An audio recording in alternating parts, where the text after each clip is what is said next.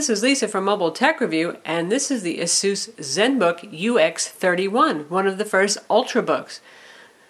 The Ultrabook is Intel's new initiative to bring MacBook-like air quality, slim good looks, and speed to the world of Windows PCs. The Zenbook UX31 is a 13.3-inch super slim and light, ultra-low voltage Windows 7 notebook. It's made entirely of aluminum. This is an aluminum deck right here. We have the glass trackpad, it's a capacitive trackpad, metal capped keys right here. And if we close it, you can see it has a swirl aluminum finish here, which is very attractive. It could be a little blinding in bright sunlight. Kind of a two-tone thing. It's darker here. And we've got the light contrasting aluminum in the back hinge, also very brushed, nice finish. Smooth edges everywhere. And you can see it's incredibly thin. This is a 1/3 of an inch at the back and tapers down to almost nothing at the front, just like the MacBook Air. The bottom plate, also brushed aluminum, and 10 teeny Torx screws hold the bottom on. If you take that off, you can get access to the battery, which nominally is not user replaceable because you got to open it up with the 10 Torx screws, but not a big deal. It's a big 50 watt per hour battery, about 6,800 milliamps inside, lithium ion polymer, and it takes up actually most of the space in here. The motherboard is quite small. Got some vent holes over here. On this side we have USB 2.0 port, combo 3.5mm mic and headphone jack, full-size SD card slot. And on this side we have a USB 3.0 sleep and charge port, awesome. A mini VGA port, comes with a VGA full-size adapter. Micro HDMI, a little bit of a pain, but nowadays with a lot of smartphones having micro HDMI and some Android tablets, you might actually have an adapter or a cable handy for that.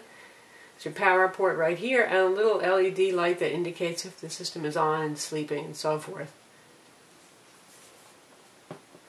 It's absolutely gorgeous, this notebook. It actually outclasses the MacBook Air for looking a bit more chic, exciting, sexy, very metal.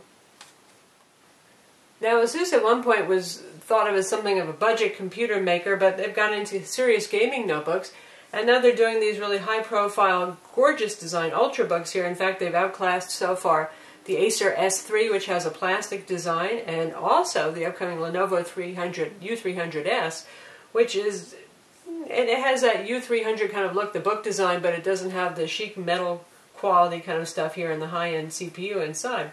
And also, in terms of packaging, you can see here we have the box. And it's a rather large box. Attractive, solid, good-looking stuff. You open it up and you get a couple of extra goodies, something that Asus is fond of doing. And they also like brown. Those of you who own an ePad Transformer know that. So the slipcase is kind of brown, bronzy thing. It's a ballistic nylon on the outside. You've got leather flap here. And it's very slim, kind of like that manila envelope kind of thing. Nice, soft, padded kind of micro suede stuff inside, so it's just a little protective case. Now that notebook is serious solid metal. You could actually hurt somebody with it, so it doesn't need a whole lot of extra protection when you're carrying it around. Asus also includes 1 year of accidental damage protection.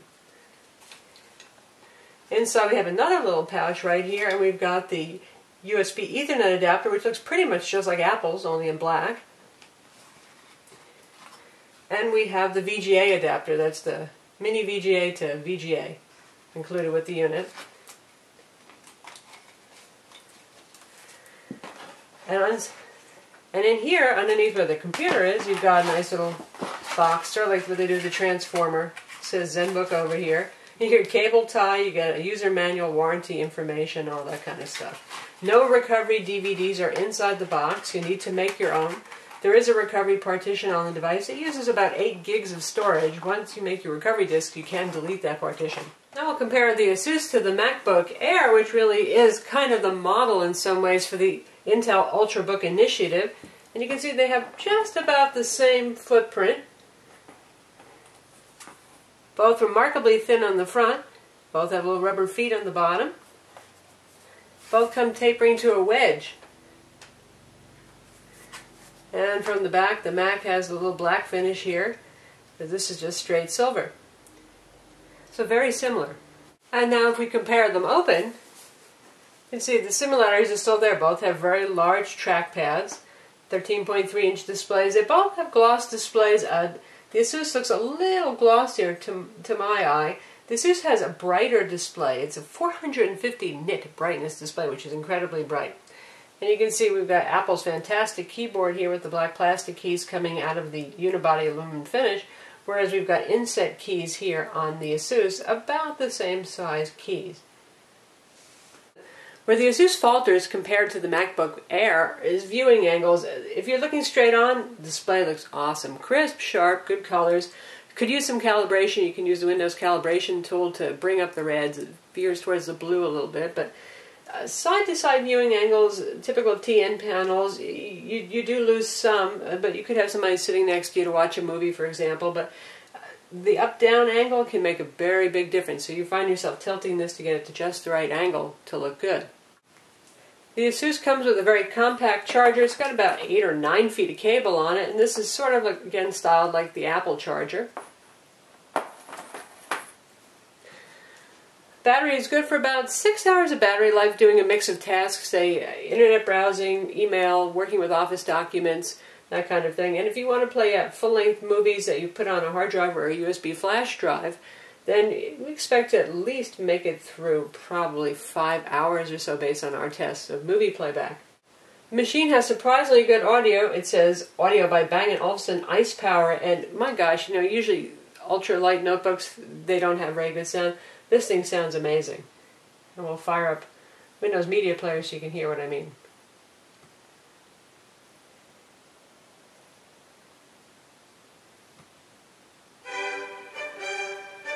And that's at about half volume right now. And you do get on-screen indicators for both volume and brightness, which is nice. You can see the half circle moving around, interesting user interface.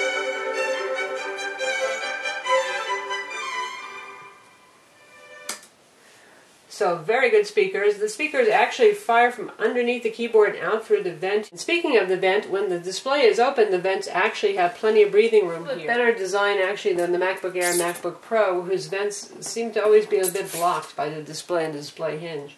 As part of the Ultrabook initiative, these machines come with either a ULV Core i5 or i7 CPU. We're looking at the i5 version, and that's the Intel 2557M. You can also get this with an i7, but you're not going to gain that much performance for the price difference there. This is running at 1.7 gigahertz and it has 3 megs of level 2 cache versus 1.8 gigahertz with the Core i7 ULV and 4 megs of level 2 cache. Not as much of a difference as there was, say, on the full Core i5 i7 CPUs a generation ago, where you got a lot more performance bang for the buck. Still, this guy is $10.99 for the Core i5 with 128 gig SSD, and if you want that i7, you can get that in a Deluxo package where you upgrade to a 256 gig SSD and you get the Core i7 CPU. And then there's also a middle one, sticks with the Core i5 CPU and gets you that 256 gig SSD if you just want more storage. Speaking of the SSD, the 128 gig is made by ADATA. It uses a SandForce controller. It's SATA 3. It's one of the first SATA 3 machines, and the speeds on the drive are phenomenal. And it works with Intel's Instant-On technology, so the thing boots incredibly quickly. In fact, I'll show you that right now. Now the machine is completely off, and we're going to boot it up. Power button's integrated right there at the keyboard. It has a little LED white light on it. So does the wireless button.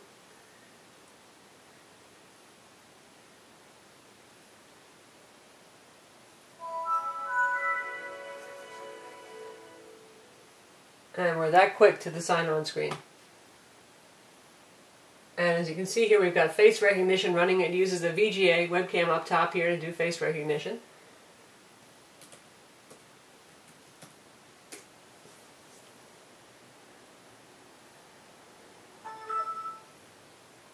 And now here's a Windows desktop, and it's going to be usable almost instantly. Really nice. No waiting around for 2 minutes for your machine to boot up. And since this uses Intel's Instant-On technology, and there's a little control panel right up here for a little widget rather to enable or disable that, I really don't know why you'd ever want to turn that off. You can just close the lid, wait long enough for it to go to sleep, and resume that quick. PC Mark Vantage scores are excellent, same as the MacBook Air 13-inch actually with the Core i5 CPU. Talking about 10,000 on the PC Mark Vantage score. That's very powerful. What this lacks is dedicated graphics. It uses Intel UX30 integrated graphics, which are more than adequate to work with Photoshop, to play back movies, including HD movies, that kind of thing, but it's not for you serious gamers. You're not going to be paying Battlefield 3 or Crysis 2 on that. Another big plus for the display is the resolution. It's 1600 by 900 pixels. That's quite high resolution and much better than the usual 1366 by 768 that we see on notebooks all the way up to 15.6 inches. That's even higher than the MacBook Air, which is 1440 by 900 pixels. And it certainly is wonderful for productivity. You can have two windows open at once. You can more easily work with Photoshop images. Speaking of Photoshop, we're going to launch it now. So pretty good launch time there. Then we're going to open up a image file in JPEG format that is 14 megapixel resolution from the SD. And there we've actually got a photograph of the battery that's inside this unit. So you can see it's a 6840 milliamp per hour, 50 watt per hour lithium ion battery pack. Zooming in. Yeah, no problem. Let's apply a filter to this.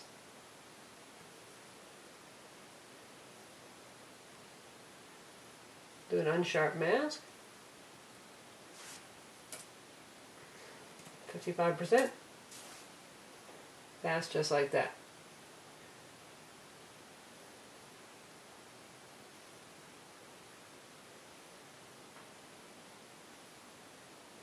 Image rotation, just like that. Undo, undo again. Very fast. Absolutely fine for Photoshop, certainly fine for office documents, internet, that kind of thing. It's a very powerful computer, again, for anything that doesn't require dedicated graphics like 3D gaming. Machine has 4 gigs of RAM. That RAM is soldered onto the motherboard. It's underneath the SSD drive. It's not upgradable. 4 gigs is fine for most any task you're going to do with Windows unless you're doing serious video editing and you need more RAM. But for casual video editing, again, this is just fine. Windows Movie Maker, that kind of thing. Works well. Much ado has been made about the trackpad on this notebook, and I can tell you that after a firmware update, now, for some reason the Asus update service doesn't automatically tell you about that firmware update. You have to go to their website and look for it. Get 2.06 as of this video recording, and then update the driver. The driver will be pushed to you for the trackpad, and it becomes much more manageable, no more erratic behavior. 2-finger gestures like scrolling work just fine, so it's still not as great as the MacBook Air, but really nothing as good as the Mac trackpad. It's perfectly usable and tolerable now. Keys here, you can see you've got your FN keys up top, standard stuff for controlling your video, your audio, your wireless, and very nice, roomy, large-sized keys. They have a reasonable amount of travel, too, despite the fact that this is a thin notebook. One thing, though, you do have to have a firm touch when you're typing. You need to travel all the way to the end of your stroke. If you don't do that, you might not register key presses. That kind of thing drives you crazy, and you're a very light touch typist. This is probably not the notebook for you. The trackpad, like the MacBook Air, is actually the clicky type. You press down and it does click. That's something that I prefer. I hate the clickless trackpads. How about video playback? Now we're playing a 1080p high-profile MPEG-4 video that we've got stored on the internal hard drive. Absolutely no problem. Now, it's higher resolution than the display is this video, but obviously if you want to use the micro HDMI out and play this to your TV or a big monitor, there you go, no problem. Likewise, YouTube playback, anything like that, smooth. The Asus Zenbook UX31 and the UX21 11.6-inch are available right now. They all have Wi-Fi 802.11bgn. That's single-band Wi-Fi, 2.4 gigahertz. Unfortunately, no 5 gigahertz there. And it also has Bluetooth. You get 2 USB ports. One of them is 3.0. Combined headphone mic jack, SD card slot, and the little dongle to use. Ethernet. There is no internal optical drive. There is no room for such thing.